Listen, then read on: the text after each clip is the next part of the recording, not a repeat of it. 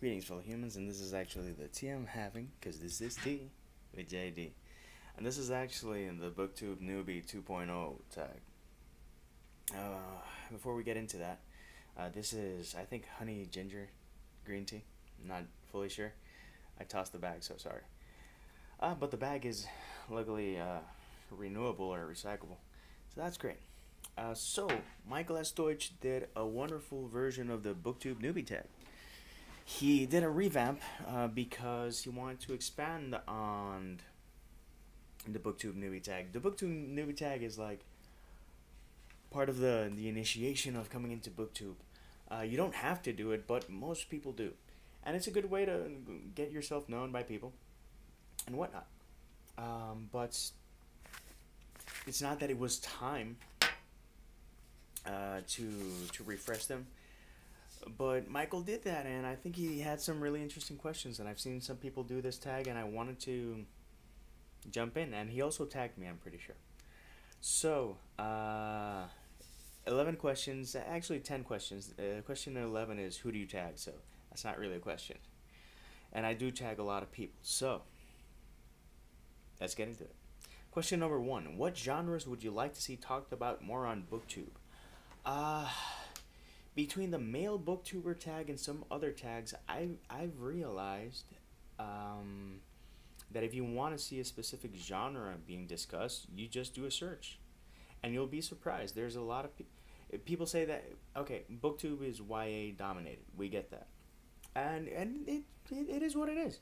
If people love it, go for it, and I'm happy that people enjoy YA, and because other people go like, oh, it's all YA, that's bullshit. People are reading. Let's celebrate that. Let's celebrate that people are reading. They don't have to read what you like. That's fine. But if you do a search for specific things, you might be surprised. So look for non-fiction book tag, or get creative with your searches. Push yourself and don't go like, YouTube didn't offer me the most compelling videos. You have to dig to get to the good stuff. But again, I have seen a ton of variety, and luckily I've subscribed to a variety of channels that discuss different things. Some of the things are nonfiction, some of the things are poetry, graphic novels, and comics. And if you look, you won't find an overabundance, but I think that's a good thing. One of the problems that I think I would have with BookTube. Wait, is that a question? I'm not sure if that's a question, so let's leave it like that. And sorry for the gap, but I'm only human. Trademark. So yeah, dig. Question number 2. What do you feel is the best way to make friends on BookTube? Write, comment, subscribe, and respond. I think that's a really important thing. I follow a ton of channels, and here's the thing. That's like a catchphrase. That's my like. A lot of people say, well, like. At some point in my videos, there's a here's the thing. Whatever. I do follow a lot of channels, and I leave comments on channels, and I give myself 4 or 5 comments. And if the person hasn't responded to one of those 4 or 5 comments, well thought out comments, not the BookTube Newbie, oh, welcome to the BookTube channel, which I actually don't do. But if they don't respond, it gets to a point where I go like, do I want to keep watching their videos? Because yes, it's part of entertainment, but the fun for me is the whole connecting aspect and meeting people. And I know you're amazing and your parents told you so all your life, but if you don't engage, I'm not gonna watch. The best way to make friends is to engage, is to respond. I do my damnedest to reply to every comment I have on all my social media channels, because I'm in it for the contact. It is sometimes stressful, sometimes time consuming, but always worth it. I've met some really amazing people from around the world, just from interactions that I've had everywhere, everywhere. The interactions do vary, and specifically on BookTube, sometimes there can be conversations, full blown conversations of 6, 7, 8 responses, and I love that.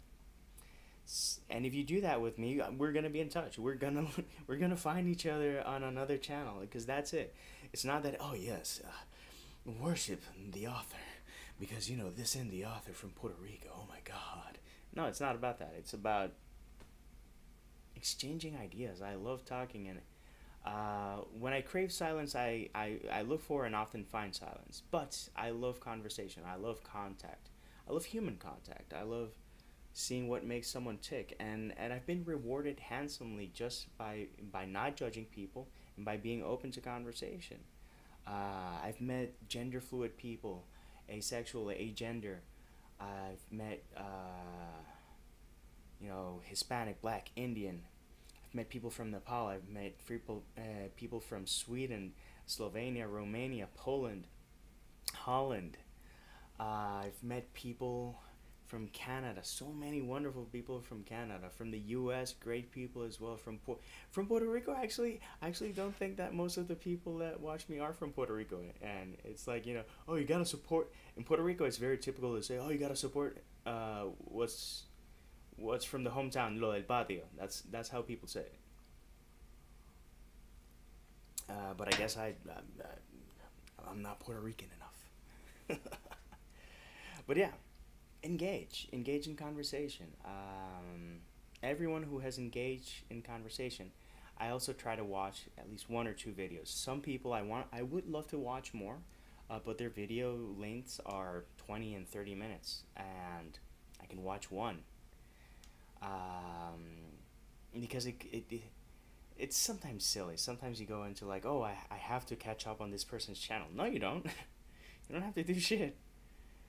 But you feel compelled, and when you catch up, you're often wonderfully rewarded. Question number 3. What do you enjoy the most about making BookTube videos? Harkening back to that long-lost answer in question number 2, the contact. But beyond the contact, I do enjoy seeing what random things come from my head by not editing myself. I don't edit videos because if you go to an event or if you meet me in person as a friend or as a fan or as a friend, I want you to get as real of a notion of who I am and how my brain works as possible. That's why I don't edit. Some answers I shoot off the cuff, like these. I have the questions here, but I don't have my answers. I don't have notes. It's not that I didn't want to prepare, it's that I wanted it to be as natural as possible. And I do this for several reasons. First off, if you're in a book event and you get a random question, you want to have that agility with you. And second off, I think that one of the most important things in life is to be able to pass the JFK test. If you want to make friends and whatnot, passing the JFK test is key. What is the JFK test? The JFK test is, if you were in the JFK airport or any airport and there's a 6-hour delay and you have to be with a person for 6 hours, how would that dynamic be so that you don't want to choke them to death by the end of those 6 hours? And these videos are me. So if we're ever in an airport, you're warned at what the hell you're gonna see. And if I see a banana, you're gonna see me do stupid shit. That's pretty much it.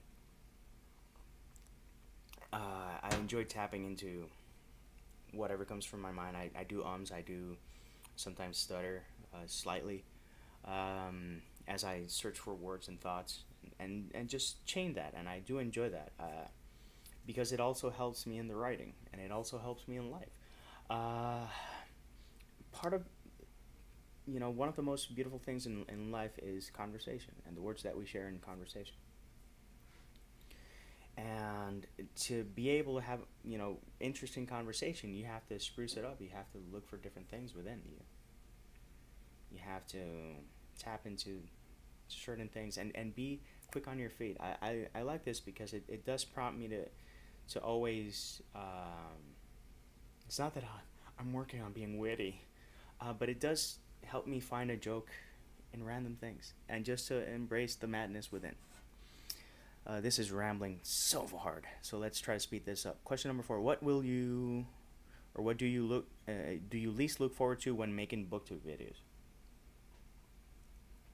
On occasions, I do fall into the numbers game, and I do go like, oh, let's see how many people have watched, and I start to think strategically versus organically, and then I have to shake myself out of that bullshit and go back to who I am.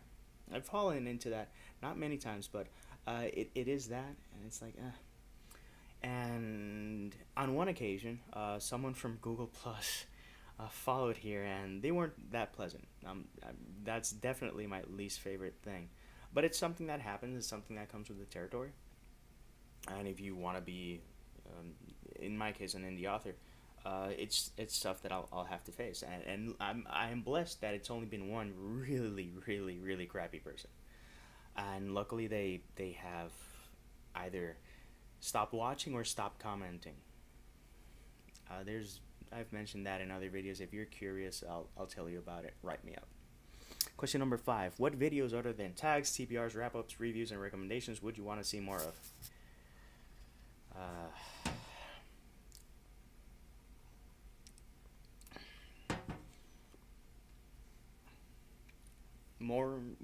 More really digging into who that person is. Who are you? What are you into? What makes you laugh? Don't give me the scripted version of you. Give me you. Those videos, whatever the hell that is, that depends on the person. Some people embrace their creativity. Peter Clark, the writer, is a fantastic example of that. He's always doing really interesting and creative things and trying to challenge himself. I really like his channel a lot. I think he's got a good head on his shoulders and a good heart in his chest. So that's a good example of what I would like to see more of. He sometimes does poems, sometimes does creative videos, and just to have fun. I would just like people to have fun. Not do something to grow your channel, but to enjoy yourself. Anything that leads towards that is allowable on YouTube. Go for it. Question number 6: what are some themes you want to see more or less of in books? There's a shit ton of books out there. Go into a Barnes & Noble. Be honest with yourself. Look at your TBR. And tell me you don't feel a little crappy. With me, the more I read, the more I find that someone has already written about it. So I don't think it's about more themes in books or whatnot. It's just me getting more time to read.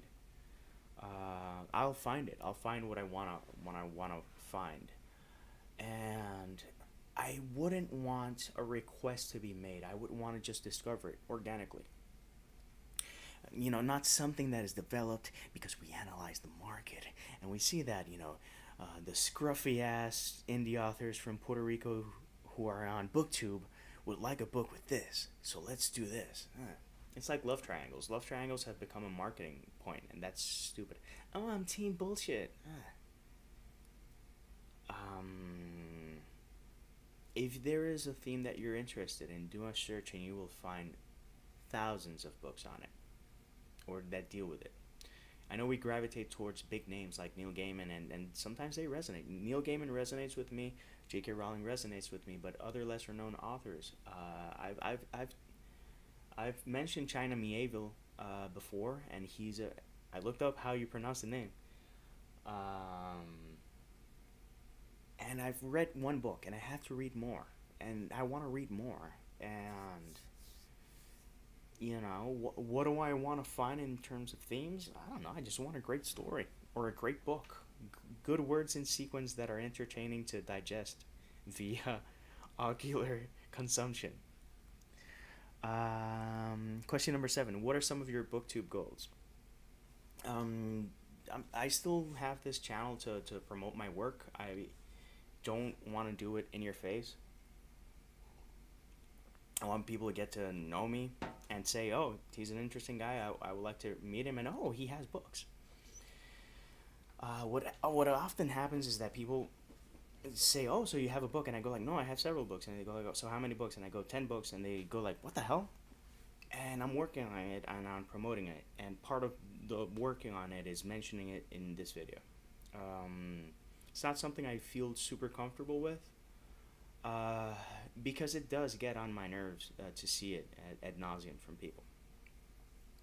You know, I know a ton of indie authors, and I know a ton of indie authors who are fascinating, wonderful people, and whom I call friends. And I call them friends, and I care deeply about them because they have that same mindset. Yes, they promote their work, but it's not the only thing they talk about. In addition, BookTube goals just to connect with people. I keep connecting with people, and that's cool. Um, More BookTube goals is to motivate people to pick up a book and read. For someone to say, you know what, I'm going to do a channel because if this jackass can do it and English is his a second language, I can do it too. Um, to somehow inspire people. I think that's a main goal in all the things. It sounds like it's such a douchey thing to say, but we are in search of meaning, and part of my meaning or relevance or worth is based on inspiring people. I've done it on a couple of occasions, and it always fills my heart with joy to know that something I did either made someone smile, made their day, made them think, made them want to read something, or made them want to write something, or create something. So, yeah, that. Question number 8. What advice would you give to a booktuber that has just created their channel? Enjoy yourself. A lot of people worry about a ton of things. A lot of people say be yourself. Yeah, be yourself, obviously, but enjoy yourself. A lot of people stress so much about, oh my god, am I doing that? Enjoy yourself. That should be like really, really top 2 or 3 things that have to be in your channel. Enjoy yourself. Enjoy the contact. Enjoy meeting people.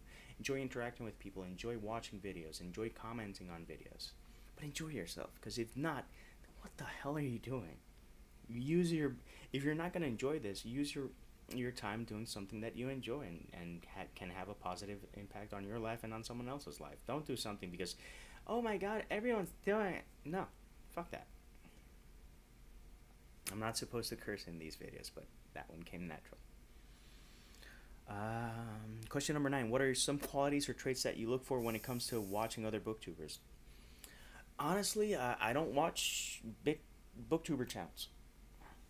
Steve Donahue is one of the biggest channels. I Livy for Books, Olivia, is another of the big booktube channels. But if you see those two people, even though they have thousands of followers, they're super genuine, super nice, super engaged. They like what they're doing. They like doing this. I like doing this. I like, the whole oh, look at myself in the camera. It's kind of weird, but the interaction is worth it. But I look for that and honesty and genuineness. A lot of people go like, "Hi, I'm so awesome and so happy," and the thing is that it's not that it's good or bad. It's that it does worry me because I've known way too many people who have that good face forward, and beneath that there's someone begging for help and attention, and that's worrisome. And I'd rather see the real you, and that you don't need to put up a mask in a show. Some people are really entertaining, but I don't know, you can hear it in their voice. I don't want to meet personas. I want to meet persons. Keep the A. Oh, my online persona, because and not everyone's super happy. Be honest. If you need to take a break, and don't apologize for it, by the way. But yeah, just be yourself. Be honest. People who are genuine, I like. Doesn't matter the gender, the age, the race, the weight, the height, the fashion sense, or the books that they like. If there are people that, here's the thing about BookTube, it's not that you're having a conversation, but you have an idea what the conversation with a lot of these people would feel like and be like. And I like that. It's it has that way over in terms of an advantage in regards to all other social media platforms. You know, Indian Insomniac, you don't see his face, but you get a sense of who he is. And if you can show me who you are, I'm not gonna say that it's a guarantee that I'll like it, but there's a good chance that I might resonate. I watch a ton of BookTube Newbie videos, and there's a lot that I don't finish because it's not that I think that the person sucks. It's that I go like, you know, what's a number? What's an extra person that I connect with if we're not gonna have something to talk about? And that's fine. You can have people that are pleasant and you say hello and whatnot, and you see maybe a sporadic video. Oh, this person did a video, etc. You don't have to be friends, you don't have to connect, and you don't even have to follow each other. Yeah. And question number 10. What is a fun fact about you or a hobby besides reading and writing that people on BookTube might not know you have? I've mentioned it before. I'll mention a couple. First off, I do play the guitar and sing. There are videos. I am trying to capture lyrics to a new song so that I can release it. I do have that silly goal of recording, even if it's a rough demo of an album and releasing it. But I do have that goal. I will take my sweet time with it. And another thing is that some people still don't know that I'm Puerto Rican. I'm Puerto Rican. I'm half Puerto Rican, half Cuban. I was born, bred, and raised in Puerto Rico, and I moved to the States last year. That's 36 years in Puerto Rico, minus 3 months that I spent in New York. Everything else was in Puerto Rico. A tiny little island in the Caribbean, which is a wonderful place. And it shall always be home.